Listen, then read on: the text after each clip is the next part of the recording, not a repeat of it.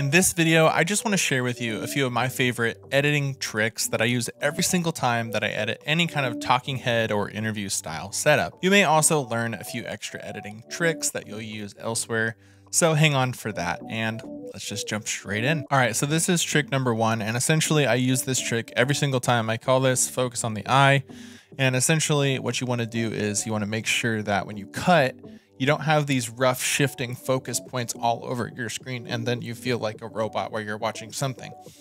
When you're watching a video, you want there to be an experience. And so, for instance, let me show you kind of what I do. All right, so on this video, we were just having a 2-camera setup, but I only went ahead and used 1 camera.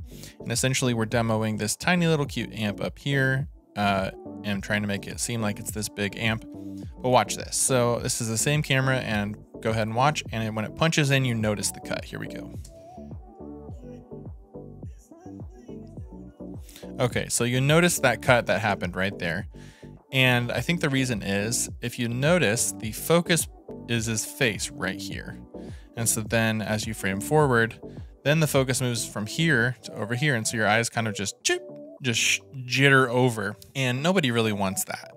And so what I like to do is I throw on these grids and I match up where the eye is. So I already did this one, looks like. And if you don't have this grid button here, click on this plus button. There's a ton of really great features in here. You can drag and drop, customize your own toolbar. Either way, use the grids, match them up. You can add grid lines, all kinds of stuff pretty easily. And so after I matched it up and just changed the position and scale, this is what it actually looks like. Let me turn that off.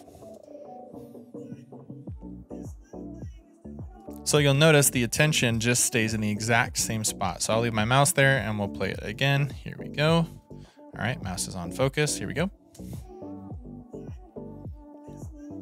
So that just kind of helps you to make sure that you're focused. It makes sure that you actually allow people to stay plugged into who's talking, to what's happening.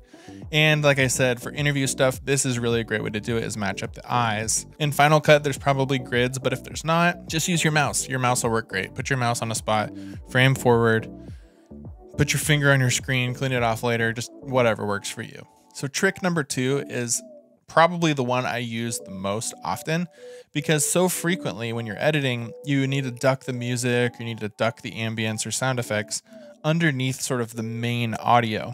You're sort of clearing space for that audio to exist.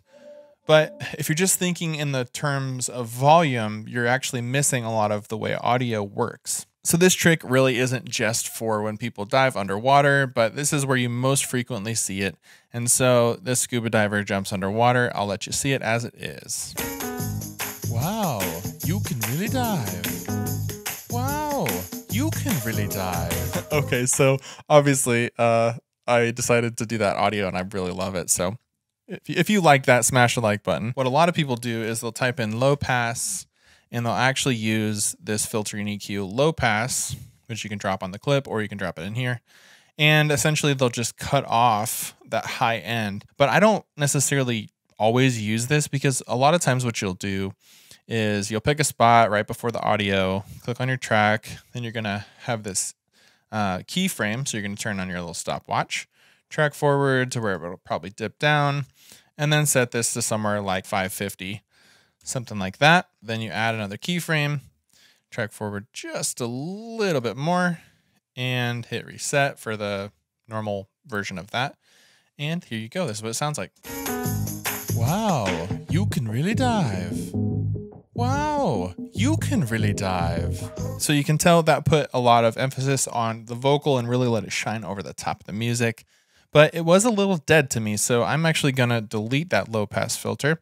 And we're gonna do it with this treble. And what you'll notice about this is it's just clearing a little bit less space off the top. So you'll still hear some of the tambourine, you'll still hear some of the jingle of the music, but the audio of the talking definitely shines through still. This can be a really easy way to do that. So let me just show you. We'll go here, we'll hit the boost, which is our way to set negative or positive treble boosting. We're gonna go down here, and then you can go as far as negative 24 dB on this. And so I like to actually go all the way down to like negative 19-ish, which is quite a bit, but it's just the treble. So it's really not too dramatic.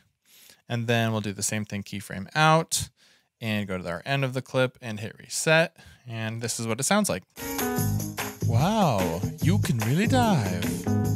Wow, you can really dive. So tip number 3 is something that you'll use all the time. The more you live in a social media world, you're not just making videos that are in this format of 16:9, but rather you'll be making videos that are 9:16, so vertical format. Let's say I really love this clip that we just did for tip number 2, but I don't want to have to load all these same files back in, all the keyframes and all that other stuff to just make it a story. So obviously Premiere has some auto features that'll help you do this. But what I like to do is just hit Command N, which is going to make a new sequence. So now I've got that, but all I have to do here is I can just hit and I can do Command A or Control A and then Command C. So that's just select all and then copy all. Go to vertical and then Command V, which is going to paste that exact same thing. And then the only thing you really have to do is click on your video clip because clearly it's not big enough and scale it up. I think this will probably be a little better if I push this to the side and maybe give it a little bit more headroom. And so this is what it looks like. Wow, you can really dive. Wow, you can really dive. Okay, so that's what that looks like. And essentially this is a really easy way to make multiple cuts of a story. If you just pull in different timelines and you want to try a story kind of morphing one way or another, or if you're moving it to vertical formats, making new sequences is a really great way to experiment with stuff without having to just hit Command Z and undo a bunch of things and eventually figure out that you undid things you wanted to keep and whatever. So making new sequences, definitely do it. If you're not doing it, start doing it. If you are doing it, good for you. Editing is one of those things that some people really love, but most people really hate. So finding ways to be really good at it, efficient at it, and be happy with the results that you make is really important. So if you enjoyed this video, smash the like button, subscribe for more content like this. And if you're interested in any of the editing gear that I have, I'll leave links in the description. You can check out my monitor, laptop, keyboard, whatever else. And until next time, stay creative. See you later. Wow, you can